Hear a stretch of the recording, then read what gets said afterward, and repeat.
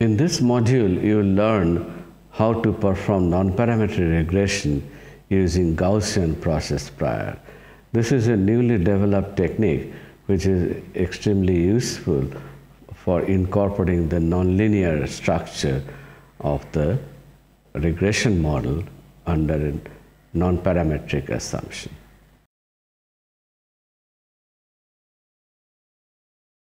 In this module, we'll talk about a new nonparametric prior called Gaussian process prior, which is very useful in nonparametric regression problem. So what is the Gaussian process prior? We'll go over through our learning objective in this module.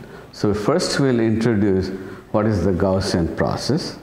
Then we'll talk about function space view and some minor application. But again, the details of the applications will be given in your lecture notes. So, what is the Gaussian process? The Gaussian process is an infinite dimensional generalization of the Gaussian distribution, that is, standard normal distribution is also known as Gaussian distribution. It can be used to set as prior over unknown function. In this module, we describe Gaussian process methods for regression problems. For more detail, see Rasmussen and Williams in their 2006 paper. There are several ways to interpret Gaussian process regression models. One can think of a Gaussian process as defining a distribution over functions and inference taking place directly in the space of functions, which is called the function space view. An alternate equivalent view is weight space view. So we'll now describe what is weight space view. We have a training data set called script D, which is the vector xi, yi, I from 1 to n, where x denotes an input vector or covariates of dimension d. Y denotes a scalar output or target, which is the dependent variable. The column vector inputs for all n cases are aggregated in the D cross n design matrix X, and the targets are collected in the vector y. So we can write script D as the vector x and y. The weight space view. The standard linear regression model with Gaussian noise is described as f of x is x transpose omega, where y is playing the role of f of x plus some error term epsilon. Where x is the input vector, omega is the vector of weights, parameters, that is parameters of the linear models. F is the function value and y is the observed target value. Epsilon is distributed normal 0 sigma 1 square. That's a part of our assumption. This noise assumption together with the model directly gives rise to the likelihood. The probability density of the observations given the parameters, which is factored over cases in the training set. Because of the independent assumption, we can write down P of y given x and omega as normal with x transpose omega and sigma n square times identity matrix. For detailed calculation, you can see the notes. But the bottom line is y given x and omega, its conditional distribution will be normal with mean x transpose omega and variance sigma n square times I as the variance covariance matrix. In the Bayesian setup, we should specify a prior over the parameters before we look at the observation. We put a zero mean Gaussian prior with covariance matrix sigma sub p on the weights omega normal 0 sigma sub p. The inference in the Bayesian linear model is based on the posterior distribution, and which follows from the Bayes rule as the posterior is likelihood times prior divided by the marginal likelihood. The form of the posterior distribution is Gaussian with mean omega bar and covariance matrix A inverse, and that is probability of W or omega given x and y is normal with omega bar and A inverse, where omega bar and A inverse can be expressed in closed form expression. In a non-Bayesian setting, the negative log prior is sometimes thought as a penalty term, and the maximum a posteriori or map estimate point is known as the penalized maximum likelihood estimate of the weights. The penalized maximum likelihood procedure is known in the case as ridge regression, Hoyle and Kennard 1970 paper. Because of ridge regression, the effect of the quadratic penalty term half omega transpose sigma p inverse omega from a log prior.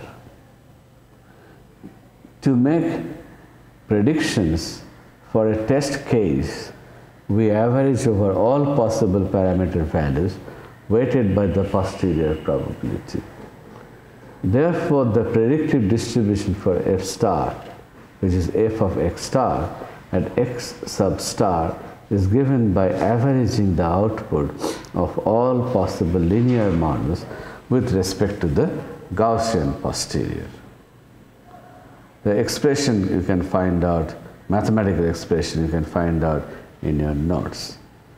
So we'll talk about some fine points like projections of inputs into feature space.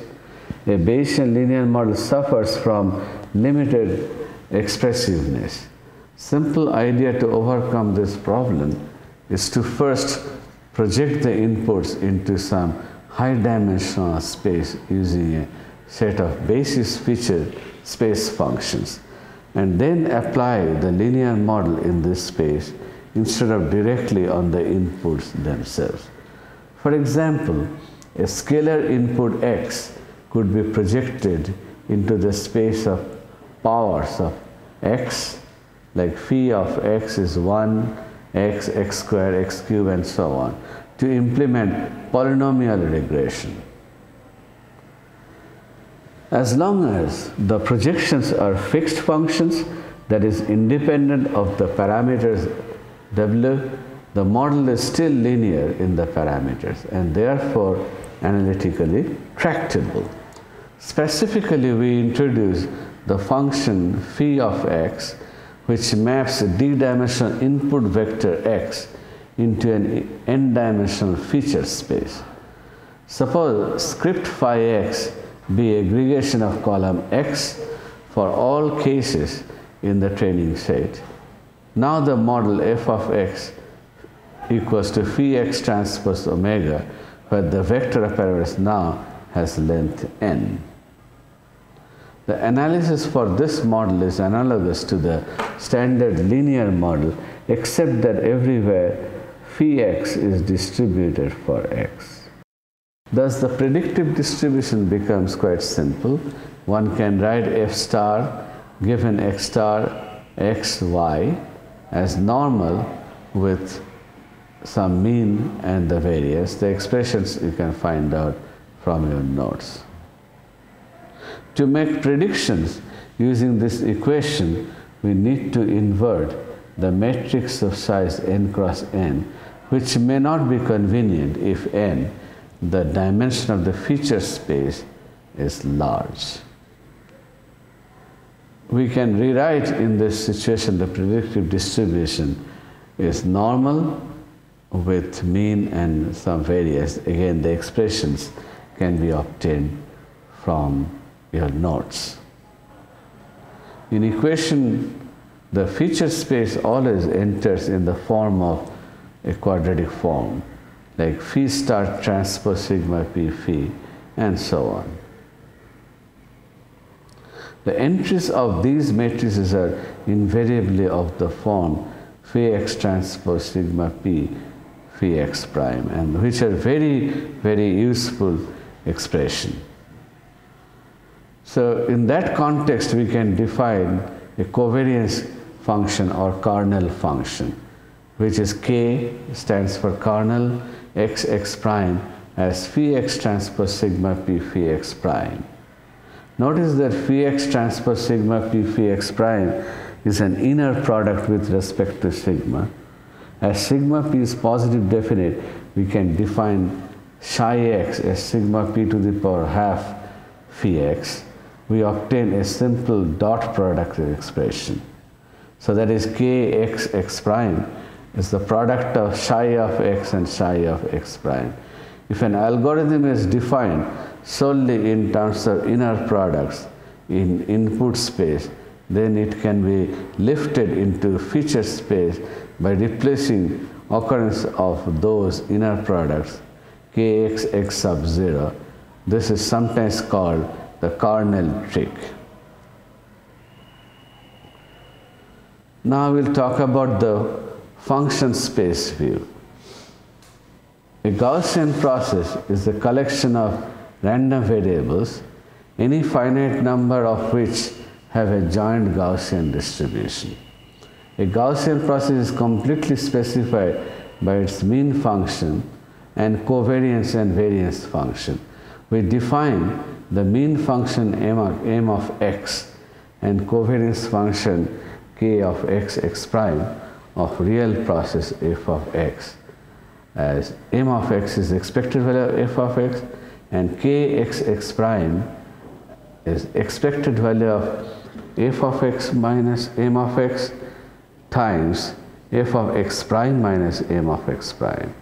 And we'll write the Gaussian process as f of x distributed as GP. GP stands for Gaussian process with parameters m of x and the kernel function kx x prime. The random variables represent the value of the function fx at location x. A Gaussian process is defined as a collection of random variables. The definition automatically implies a consistency requirement, which is also sometimes known as marginalization property. The marginalization property simply means that if the GP, for example, y1, y2 normal mu sigma, then it must also specify y1 is normal mu1 sigma 1 1, where sigma 1 1 is the relevant submatrix of sigma. A simple example of Gaussian process can be obtained from our Bayesian linear regression model, where f of x will be phi x prime omega with prior omega prior belongs to normal family, that is 0 mean and sigma p. We have for the mean and covariance, then expected value of fx will be 0 because the expected value of omega is 0, and expected value of fx prime will be phi x prime sigma p phi x, a nice quadratic form. Again, details you can find out from your lecture notes. In this module, we consider the squared exponential covariance function. A list of covariance functions is presented later. The covariance function specifies the covariance pairs of random variables, which is covariance of f of xp and f of xq will be simply your kernel function xp and xq, which is exponential minus half of xp minus xq square. Note that the covariance between the output is written as the function of the inputs. For squared error covariance function, we see that the covariance is almost unity between variables whose corresponding inputs are very close. and decreases as their distance in the input space increases. It can be shown that the squared exponential covariance function corresponds to a Bayesian linear regression model with an infinite number of basis functions. For every positive definite covariance matrix K dot dot, there exists a possibly infinite expansion in terms of basis function known as Mercer's theorem. We generate a random Gaussian vector with this covariance matrix. F star is normal 0 with the cardinal function x star, x star. And there are schematic diagram provided in the lecture notes, so please consult with that.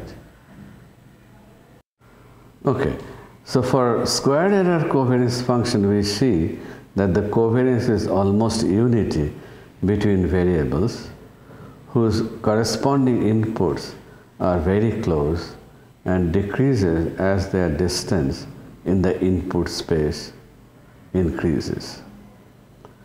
It can be shown that the squared exponential covariance function corresponds to a Bayesian linear regression model with an infinite number of basis functions. For every positive definite covariance function K dot dot, there exists a possibly infinite expansion in terms of basis function known as Mercer's theorem.